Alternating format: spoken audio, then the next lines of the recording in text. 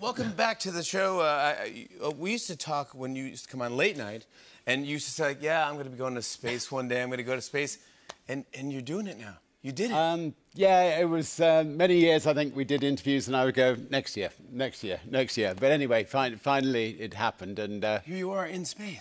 Yeah, it was... You said you were going to do it, and then you did it.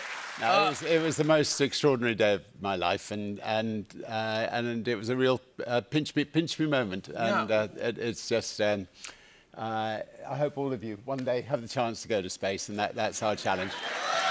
Yeah, I mean, do you think that there will come a day where that? Well, I think you know, we're building a number of spaceships, number of motherships, and there are others trying to do the same thing, and I think in time the price will come down so that, you know, hopefully more and more people will have a chance. But it'll be a number of years before a lot of people have a chance. What was your takeaway? Were you scared at all? Do you know, I wasn't scared for 1 second of the whole day. I just was so looking forward to it, and I had my kids and grandkids there, and it was just a dream come true. The Virgin Group does so many different things. You do, you go to space, you have hotels, you have cruise ships. How do you decide what is the thing you're going to be into? Generally out of frustration. I mean, you know, the way I started Virgin Atlantic nearly 40 years ago was I was trying to get to the Virgin Islands. I got bumped off a flight. I went to the back of the airport and hired a plane. I got a blackboard. I wrote as a joke, Virgin Airlines one way, $39 to the British Virgin Islands. Went out to all the passengers that got bumped, and I filled up my first plane. That's easy as that. Now you have your own airline. How many years ago was that? That was 39 years ago. 39 years ago, yeah, and still going strong. The next day rang Boeing and asked if they had any second-hand 747s for sale. But this whole thing, I've read your story, and it's a fascinating story, but from what I remember, I think this whole thing started with a necklace that your mother found? Yeah, I was just trying to start a magazine to campaign against the Vietnamese War, which, like most wars, I thought was a very unjust war. And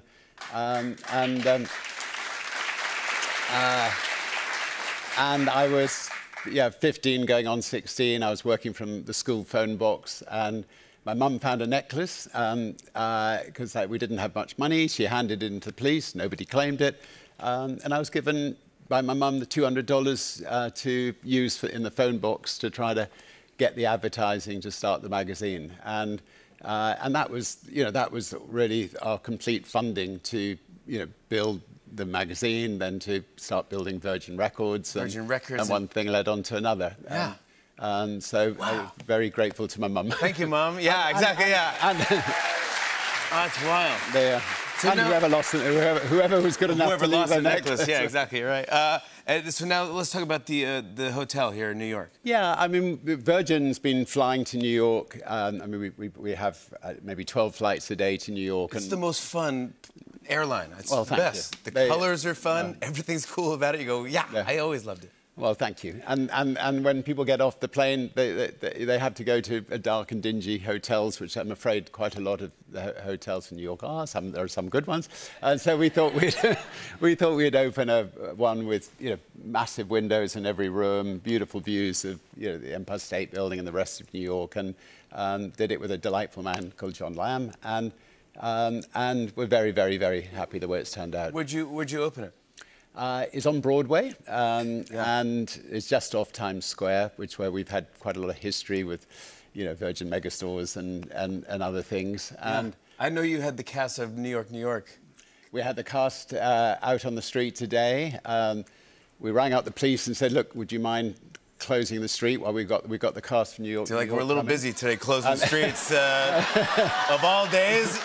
No, tomorrow we'll do it. Why today? What they said was, we've had to close the rest of New York, so what's one more street? That's so funny.